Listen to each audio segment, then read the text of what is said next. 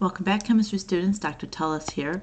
We are moving on to the next section where you're going to be doing some more calculating of equilibrium constants, and we're going to look at equilibrium constants when we know initial concentrations, and we will need to get to the equilibrium concentrations. Here's where we're going.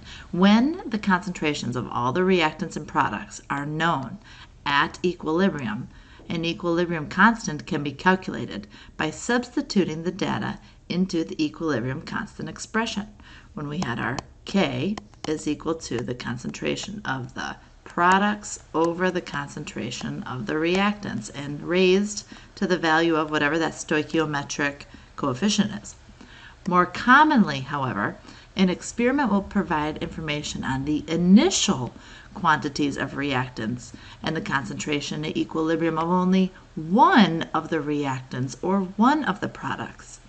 The equilibrium concentrations for the rest of the reactants and products must then be calculated based on the reaction stoichiometry. After writing the equilibrium constant expression in terms of concentrations, we set up what we are going to call an ICE table, showing the initial concentrations, the changes in those concentrations, and the concentrations at equilibrium. Let's do an example. Here we have a chemical reaction. We're told that we have 2 moles of NaCO3 added to a 1 liter flask.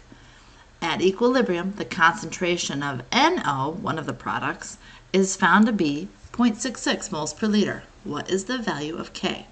First of all, I'm going to write my K expression. K is equal to the concentration of our products over reactants. Let's look at our products.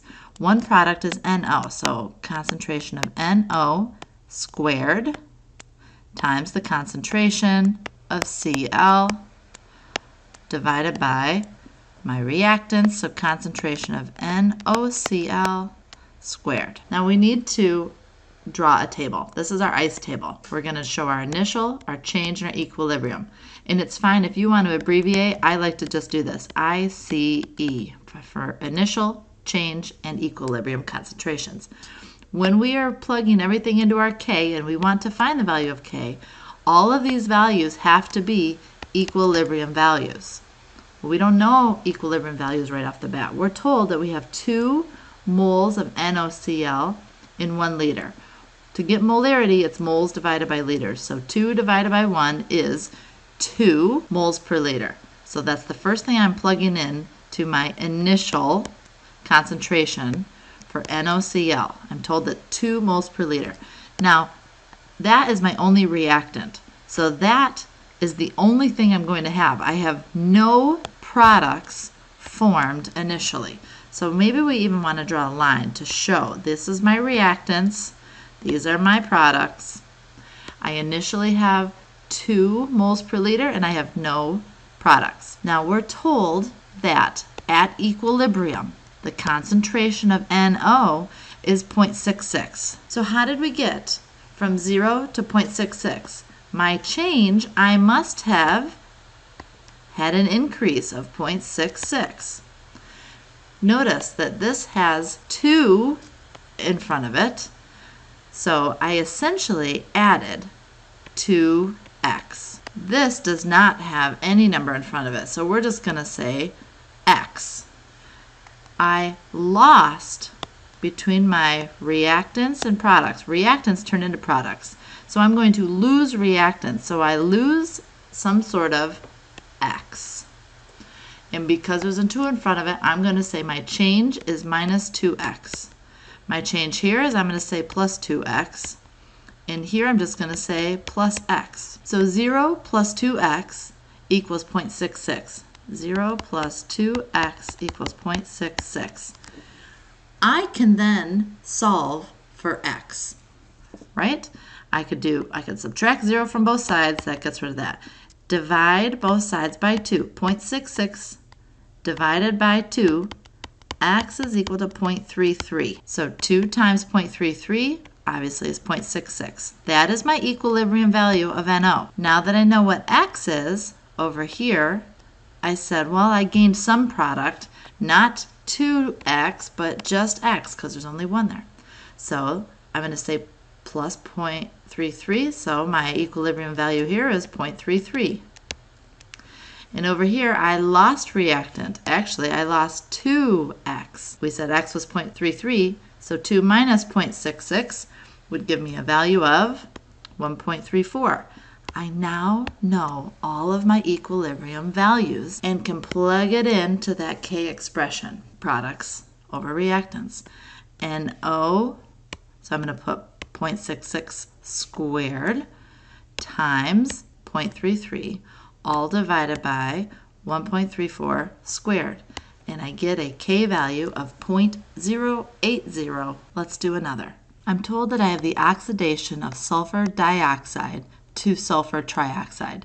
So I wrote my equation out here, sulfur dioxide to sulfur trioxide. I need to balance my equation here. There we go.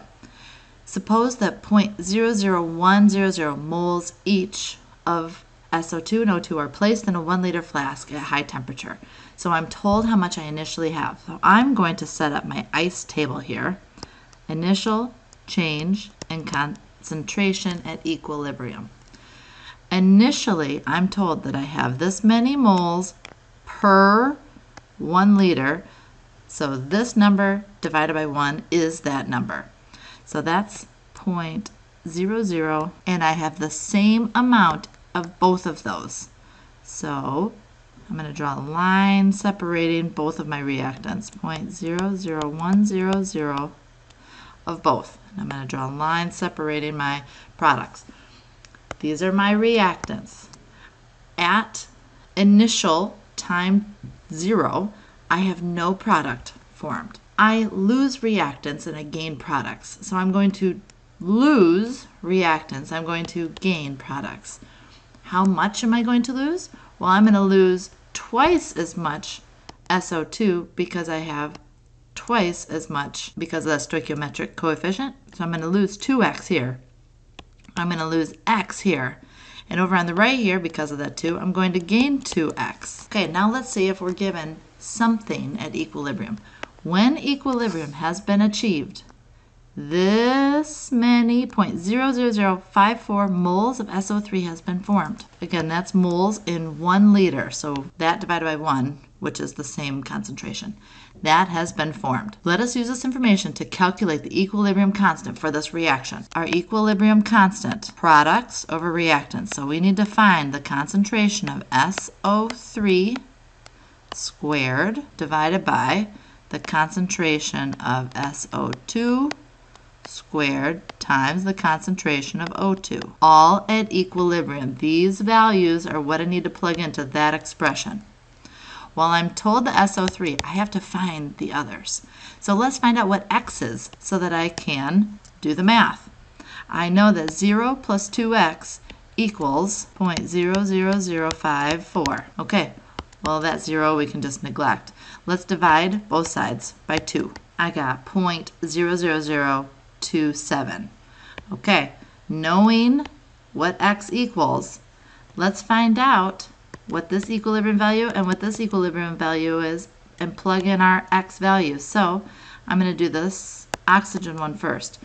0.001 minus x, 0.00027. What does that give us? Did you get 0.00073? Now let's plug in for SO2. I would put 0.001 minus 2 times x. Did you get 0.00046?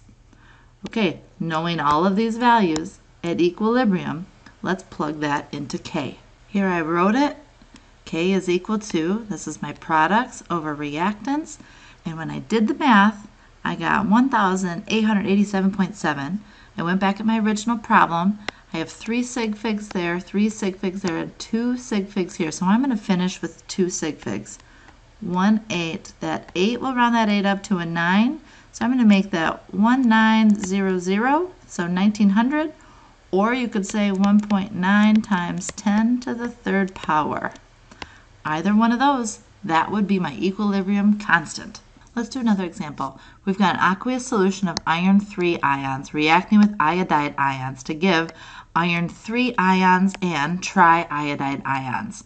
Okay, so we have two reactants giving me two different products. Let's set up our ICE table since we're given initial concentrations right off the bat. And I'm going to separate each of my reactants and products. Suppose the initial concentration of Fe3 plus ions is 0.2 molar. The initial iodide concentration is 0.3 molar. When equilibrium has been achieved, the concentration of the iodide ions is 0.0866. What is the value of Kc? Okay, first of all, I'm going to write my Kc expression. Our products over reactants. So my products, I'm going to take the concentration of the Fe plus 2 ions squared times the concentration of my iodide ions divided by the concentration of my Fe3 plus ions squared times the concentration of the I minus ions cubed. Let's plug in some other things that we know. We know that these are my reactants, and at time 0 I have no products. I am given one equilibrium value. To go from 0 to 0.0866, and then I have no coefficient here, I had to add x. We can look at this and go, oh, x is equal to 0.0866, isn't it? Because 0 plus what is 0.0866. Let's look at our stoichiometric coefficients. Again, I lose reactants, I gain products. Here I'm going to minus 2x. Here I'm going to lose 3x. Here I'm going to gain 2x, and this was just 1, so I'm gaining x. Let's plug in our x value to all of our change in concentrations to find the equilibrium. So let's do the iron 3 plus ions, 0.2 minus 2, and x is 0.0866. Let's figure out that one, and 0.3 minus 3x, and let's do the last one, 0 plus 2x. Why don't you pause the video here and find those equilibrium concentrations. Did you get these equilibrium values? 0.0268, 0.0402, 0.1732, 0.0866. Pause the video here and plug these equilibrium values into our expression. Let's see if we get the same K value. When I plugged it into the calculator, I got 55,675. I went back to my original problem. I have 3 sig figs, 3 sig figs, 3 sig figs. So I'm going to end with 3. 1, 2, 3. That's 7. We'll round that 6 to a 7. So 55700.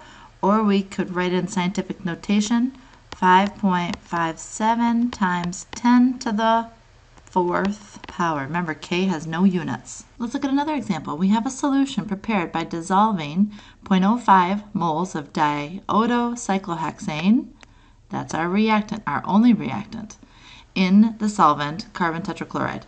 The total volume is 1 liter, so we can find that concentration. By taking our moles divided by 1 liter will give us our concentration in molarity. When it has come to equilibrium, the concentration of I2 is this. See if you can set up an ICE table. Just pause the video here for a minute. We'll come back together.